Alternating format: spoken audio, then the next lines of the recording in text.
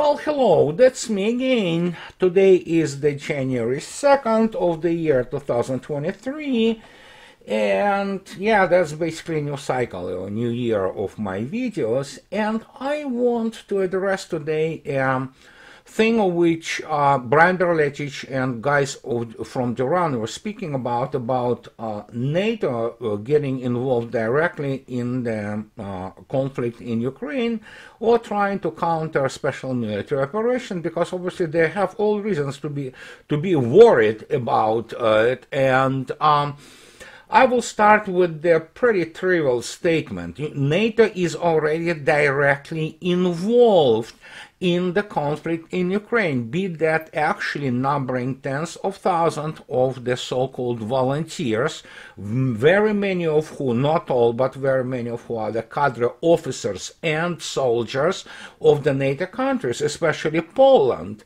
And obviously, like even today, the popular Russian portal or resource Vzгляд, which I use, for example, only as the news aggregator, posted today a very good article about one of the parts of NATO's direct involvement, and it's about how the air-based intelligence, ISR basically, of NATO tries to spoil the operations for Russia. And it's a long piece which describes all kinds of the assets which are directly used in order to provide the tactical and operational awareness for the armed forces of Ukraine, or rather what's left of it. And it starts from all kinds of Boeing E-3A Sentry to RC-135 to Swedish and other British assets which deal with the issues of the intelligence, reconnaissance and surveillance, also helping Ukraine somehow to, if possible, deal with the issues of Russia's, which is ongoing right now, which amounts to a strategic bombing, if you wish, a missile strikes campaign, and which is ongoing now for in earnest for the last week with increased intensity. And that is why, for example, Ukraine, for the most part, knows when Russian cruise missiles launched, be that from the strategic aviation or from any other launchers, be that like, for example, Bastion or Iskander, they know that they are flying. You do not necessarily know when they actually where they will fly, but you will know that they are flying, and that gives you some time to prepare. Now, there is another issue, of course, here that also, especially deep electronic surveillance, including by space-based assets, which are not so much NATO as the United States, allows the armed forces of Ukraine, but in essentially NATO, to plan some kind of strikes similar to what we saw, like those 3 pinpricks in the last month and a half against the base of the strategic aviation in Engels near Saratov, with all those UAVs, basically based on the Tu-141 Strizh, Russian, Soviet actually, drone, shot down. But this allows them to, for example, see the electromagnetic spectrum picture in the European part of Russia, and that allows you to basically plan the route of the drones trying to assault the bases, air bases of the Russian strategic aviation. Well, if this is not a direct involvement, of course, yeah, it is. But there is, of course, another thing which everybody talks about right now, not least Douglas McGregor himself, that NATO may, well, let's separate immediately. NATO, when we say NATO, basically it means European NATO is not really a serious part of it. It's basically U.S. Army, U.S. Armed Forces primarily getting involved there, like basically deploying some classic cadre units of the U.S. Army, U.S. Ground Forces, and U.S. Air Force.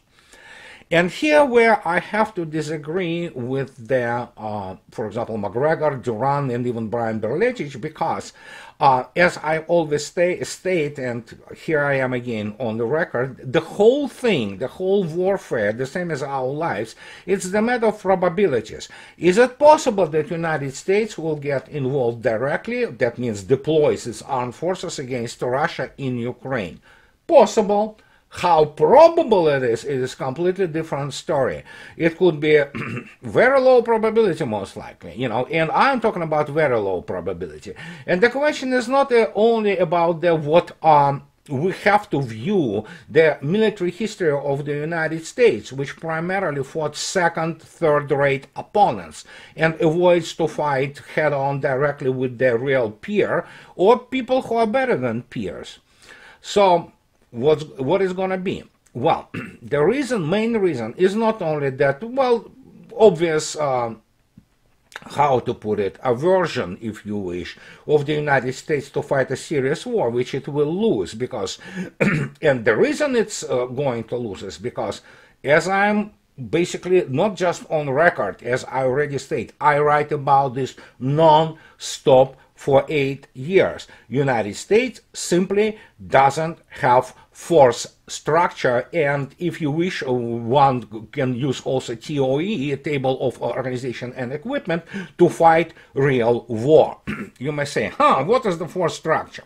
So, because we're speaking in English here, I want to present to you, before I go into the force structure, some things which people from RAND, Mr. Rachmanik, in 2017 was projecting what it would take for the United States to basically deal with Russia in order to defeat it in terms of the air assets. Basically, it all came down in 2017 with him calculating that you will have around, so we have what, so 60 some air wings, and which amounted to something like 672. I don't remember. You can look it up and you can calculate it, considering the not air wing, the squadron being basically 12 combat airplanes.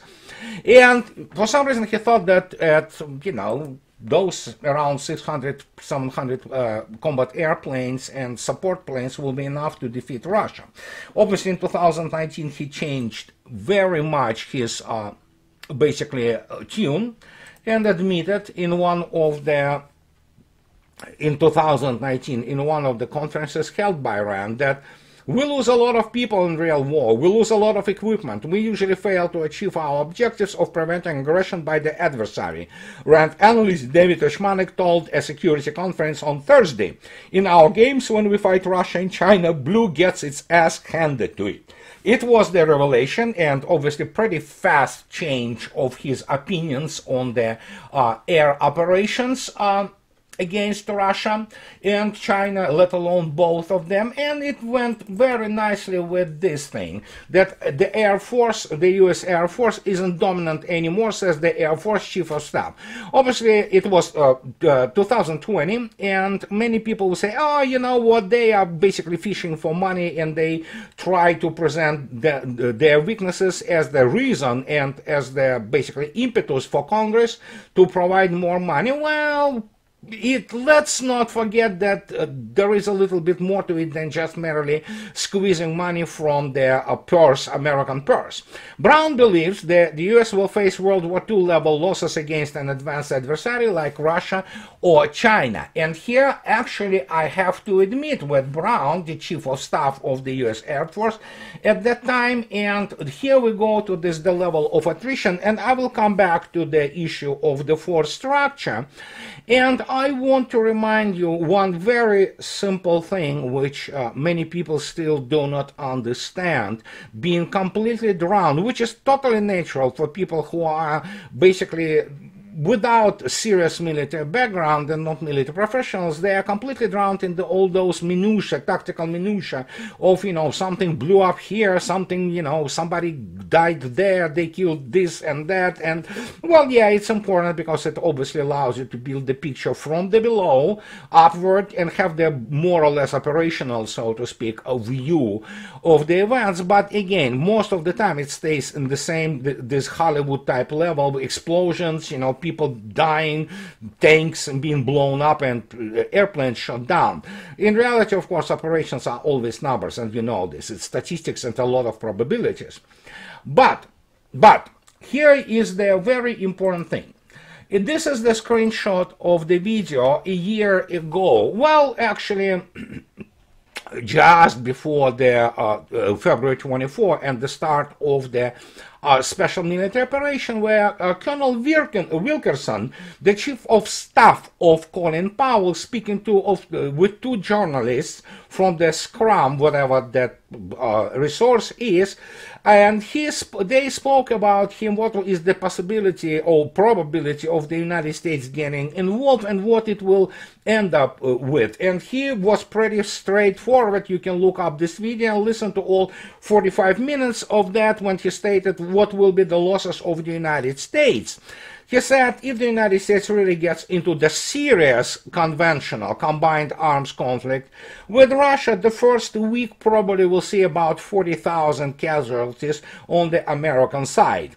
And those people just literally, ran out of breath when he told them this. But again, this is also well within the assessments and the attrition assessments in case of the real conflict, when Russia involves all of her armed forces, not this 10-15%, and goes for mobilization. Then yes, then United States will have that type of the losses basically in the first week. And we know already by the even a limited special military operation, which is still being done in the white gloves primarily in order to avoid a lot of civilian casualties, that the losses of the Ukrainian armed forces, or rather NATO forces, which have some Ukrainian formations, mixed there between them, are horrendous. So they are really high, extremely high. And again, this is not the war, and I will explain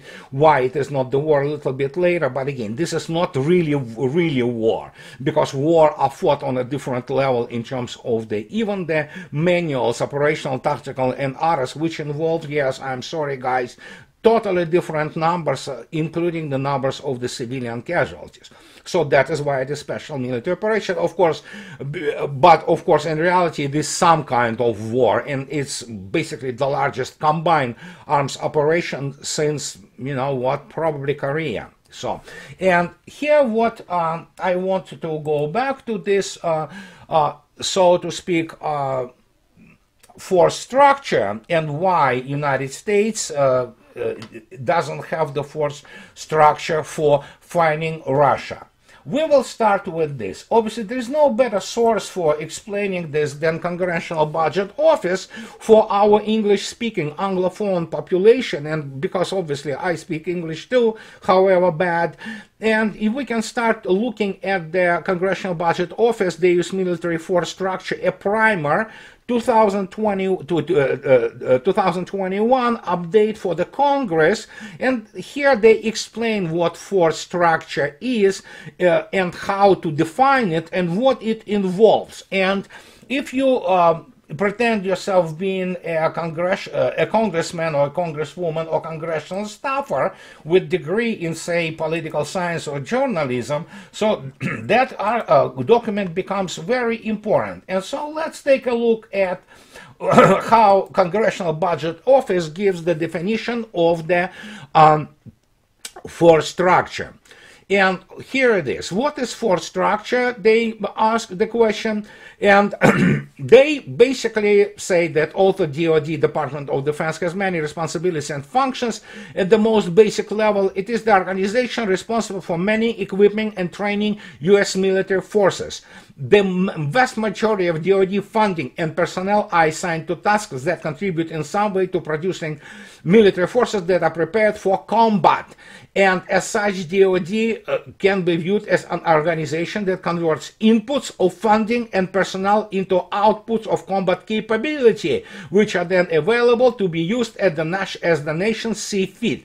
That combat capability is the best described in terms of the number and types of combat units that DoD can generate and sustain. That is, in terms of force structure. And here it is. Well, basically, force structure is the combination of units and other forces and other parts which constitute the combat capability of the nation. And here they are. Here is what Congressional Congressional Budget Office writes. There is no generally agreed upon way to measure combat capability directly and quantitatively. Force structure is the simplest and least subjective way to describe combat capability, although it has many limitations. The most significant drawback is that the concept of force structure inevitably invites apple to oranges comparisons, such as how many aircraft carriers provide the same combat capability as the armored brigade. This is an excellent singling out of the problem of the force structure, because indeed, how can you compare this? How can you view this? Well, and this is where the force structure gets into the hands of the military professionals, who begin based on their tactical, operational, and strategic education, and primarily military engineering degrees, which deal with the weapon systems, begin to kind of figure out what will be the actual impact, combat impact of units available to the United States. Are not very useful when you count them if you do not consider the quality of those units.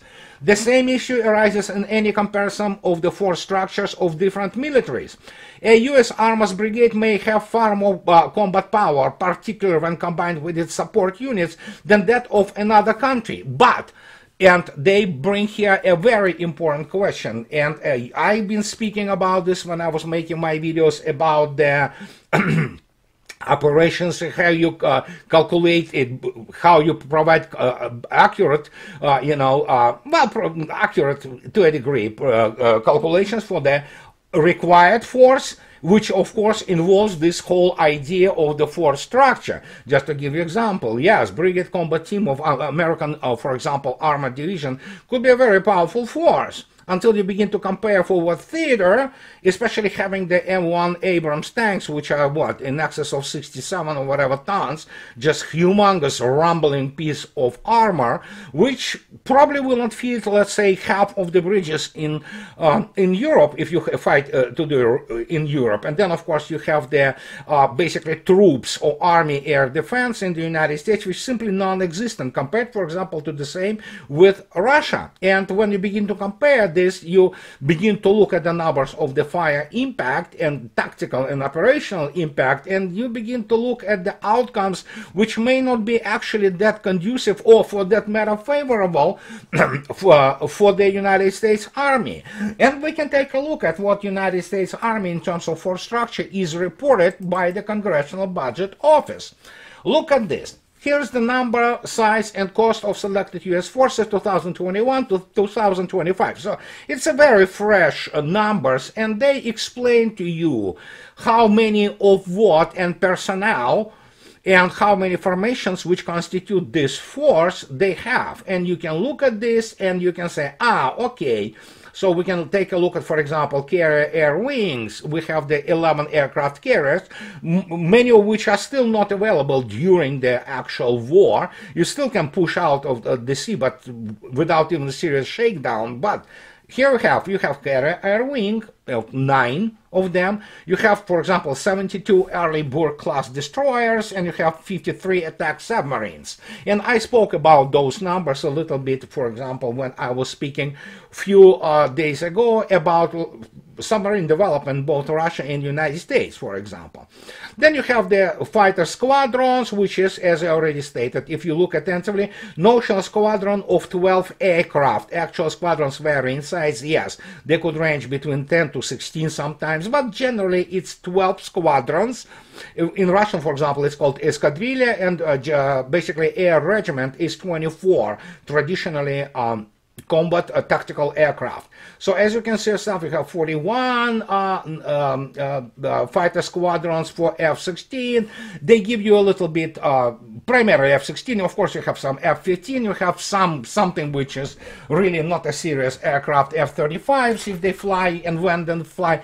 But generally, you begin to get at this, and when you begin to count numbers of the equipment, and you begin to count numbers of the personnel, which actually theoretically can get involved in Russia, with Russia in Ukraine, and try to get involved NATO in a sort of serious way, you begin to recognize that the numbers are not there. People say, oh, United States has 100,000 people, let's say, deployed right now in Europe.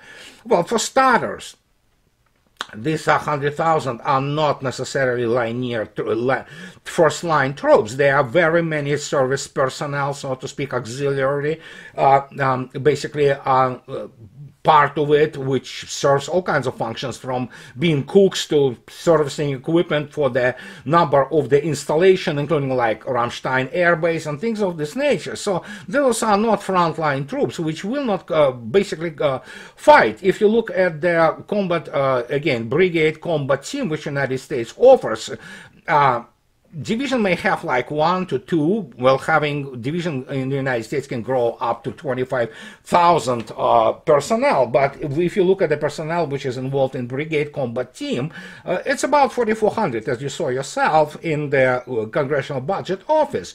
And you begin to put those things together. Even if the United States begins to deploy all of its available ground forces and air forces available for the war in Europe right now, and with theoretically can say that, oh, okay, some Europeans will also basically add to all of that, you will still recognize that Russia, which showed to you actually how fast to mobilize 300,000+ personnel, can mobilize another 2 million personnel, which also have, and during the shakedown, they will use the what is the reserved number of the both tanks, artillery pieces, and even aircraft.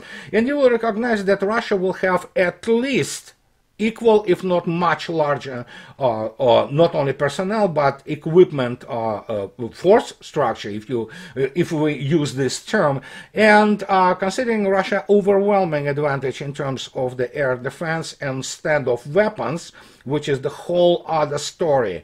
By now we don't know how many thousands of missiles and standoff weaponry have been used, which would overwhelm any kind of any iteration of the NATO air defense.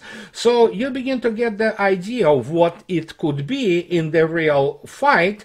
And that is why NATO, well, Europeans is a separate story. But, I mean, United States still has issues with contemplating the real thing. I'm not talking about David Petraeus, who proposed the coalition of the willing. I'm not sure that he is militarily competent on this level. The guy was, well, he was competent in completely different matters of screwing pretty non-attractive women. But other than that, I mean, come on. We're talking about people who really do not have any experience fighting of the modern war, including the modern war where the American, in case of a real war, American air and space-based assets will be mostly wiped out of the orbit and obviously from the skies. And this is the basically circumstances, conditions which, for example, Petraeus has very little understanding of, despite his basically education from whatever, I mean, U.S. Military Academy in West Point, and then General Staff and Command College in Leavenworth, Kansas. So, I mean, he never commanded anything like this. Russian generals command this all the time. So, and there you go. And so you want to begin to look at this, you will understand that, yeah, even in terms of artillery, let alone in terms of logistics, which is absolutely a must, Russia outproduces already now the United States and NATO.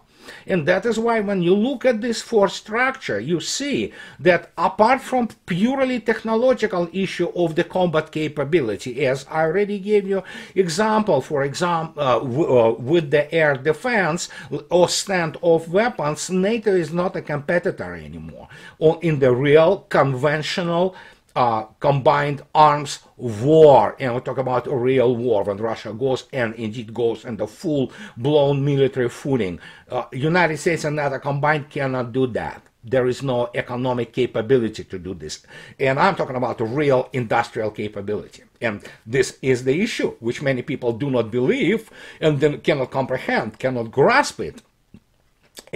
But this is the one which needs to be addressed, and I was addressing it partially before. I will continue to address it. In other words, they don't have numbers. They don't have numbers which are, of course, of quality. And you need to have quality, obviously. That is why capability and combat capability is calculated as some kind of fusion of both numbers and quality. Numbers themselves do not necessarily translate into the capability, but when combined properly with the military doctrine and the way things are designed and used, and we go there from across the board, including the moral and psychological factor, then there you go. And this is my statement on this, that NATO doesn't have now what it takes to really fight a real war. And of course, the only war they can theoretically fight is the nuclear one, but after that, it won't matter anyhow who won or lost, because there will be no winners. I mean, primarily the human civilization will cease to exist. And this is what I wanted to give you, kind of a primer that, yeah, NATO theoretically can try. It's not gonna go well for it, and if it tries like this, of course we have to also start thinking in terms of the shipping lanes of communication, because the United States needs to do the strategic sea lift and move all those ships across Atlantic. And yeah, for those who don't know, Russia has a pretty decent navy and some submarines which are arguably the best in the world. So there you go, you need to consider this too. And so when you begin to go into this, one has to ask the question, what and how are they gonna be deploying to fight Russia? I can tell you, the only thing they will be deploying will be Polish troops. So Poland is basically conducting now mobilization. They probably will get 200,000 people. Yeah, they will have those Abrams and Patriots. Good luck with that.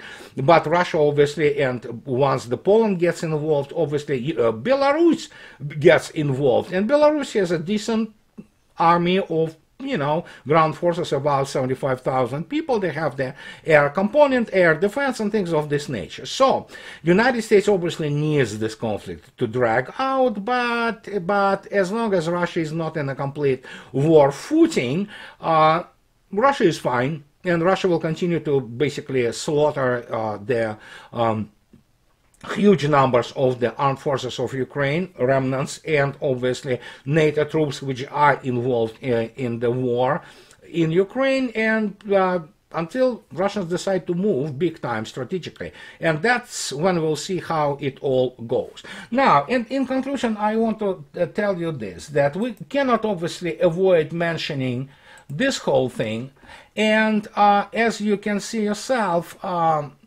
it's good. I think so. It was the best New Year and Christmas present for Russians when you have the European leadership, so to speak, and elite. I cannot call them really elite, but all those, you know, shysters, be that Merkel or Holland, who said that 2014 Minsk agreement was indeed employed to buy Ukraine time and should be credited for Kyiv's successful resilience. Now, former French President François Hollande said on Friday, confirming former German Chancellor Angela Merkel's assessment of the truth. Hollande also blamed US weakness for the failure to deter Russia. Well, Hollande is not even the serious man or serious politician, but, you know, what can I say? I mean, it's good. I like it that finally the masks are completely off. And for those people who continue to basically speculate that Putin, collective Putin and Russia did know what it was all about, no, it's all wrong. Russians knew it all along, and all events starting from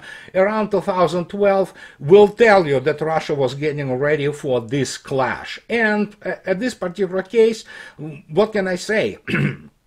I am not privy to the top-notch, top-secret information about what is going on in terms of the continued mobilization, as some people suggested, in Russia, but I think so at some point of time we can expect Russian basically offensive for what we assume to be the main geographic objective of taking the coastal Ukraine. And now, well, the slaughter continues, I'm sorry, and the attrition warfare, well, if anybody wants to really fight this attrition warfare, as Mr. What his name, Milburn, the colonel of U.S. Marine Corps, at least that's what he tries to present himself, stated during his drunk talk about his Mozart company and how it was operating in Ukraine. It is pretty much screwed up, effed up, nation, effed up country. And yeah, this is not the war any Western military encountered in a very long time. Namely, I would say at least Korea, but primarily World War II. And even then, it was against the pale shadow of the Wehrmacht. So this is what I wanted to tell you today. And again, it's by far not everything, but hey, I have to start something with something in this new year. And as always, guys, those who like what I do, please subscribe to my channel and support me on Patreon or buy me a coffee, and I really appreciate your support. Thank you very much, and I'll be talking to you later. Bye-bye.